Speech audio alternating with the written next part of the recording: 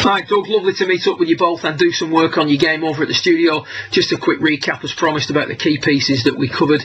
A lot of this was relating to your takeaway position from P1 setup to P2 when the shaft is parallel to the ground during the backswing. So we take a little look quickly at your setup. One of the changes that we prescribed started to take place during the time and space of the lesson, but the main thing we were looking at was your ball position at the start of the lesson. This is relating to your setup. You had the ball well back of the left shoulder, which was creating a little bit too much of a downward strike, and as a result you would go looking for a little bit of loft on the way through, and you were finding it difficult to push the hips forward for long enough.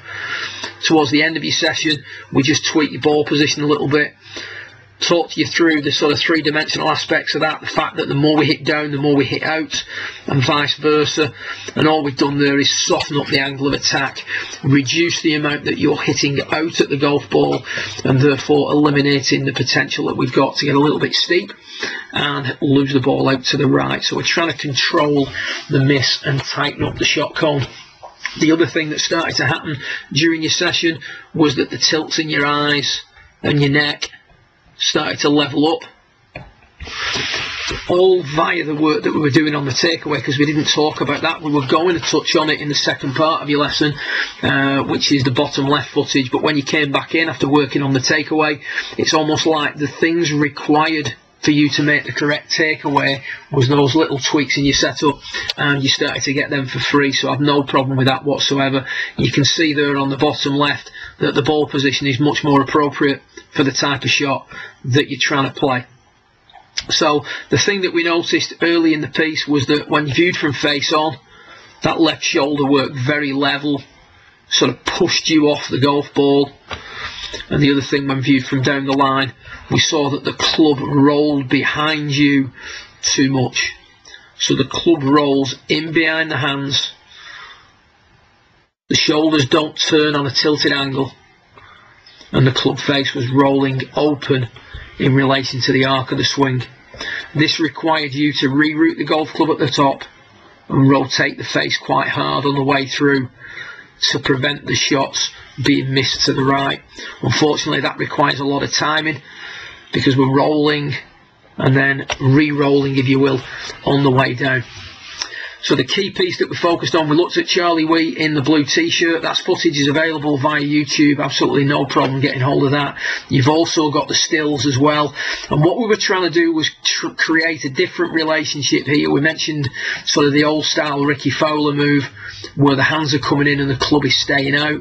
You can see there's a stark contrast there between where you would normally be, top centre, and the other end of the spectrum, if you will, on the far right.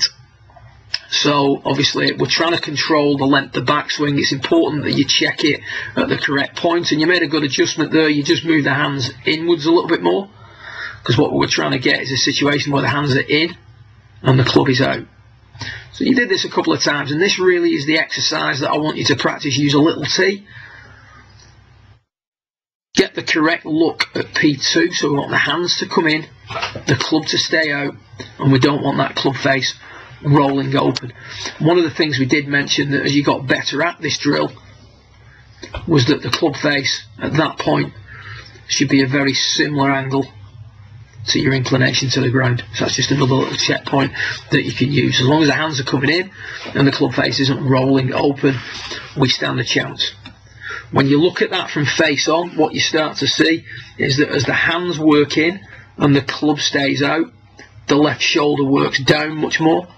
So we're much more stable in the early part of the takeaway. You can see visibly the clubs roll behind you less.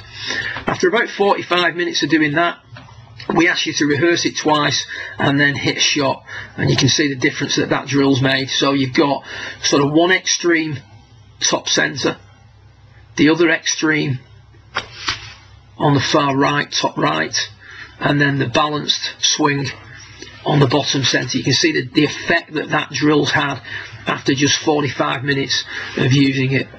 From there, you're going to find that the club sets in a much more appropriate manner at P3 when the left arm's parallel with the ground, and allows you to be less flat, if you will, less deep at the top of the backswing. We also noted that there was a little bit less of a gap between the knees, etc. So just an all-round more balanced, more neutral backswing move that you're going to make.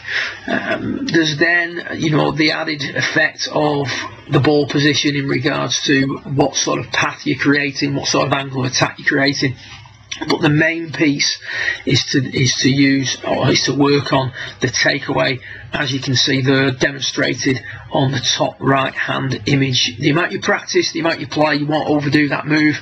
What we're looking for is to go from where we were at the start of your session, which is rolled behind and rolled open, to where we are on this footage here, where the hands have come in, the club has stayed out, the club has traced and the hands have traced. They're playing beautifully, and the club is very square to the arc of the swing during the early part of the backswing.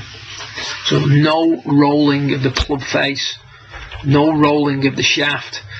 One of the things we did say, and we did touch on, and I've got the images emailed across to you, is that when you're doing this with driver, you don't need to do it differently, you just need to do it for longer. It's a bigger arc, therefore whatever feel we have to continue for longer.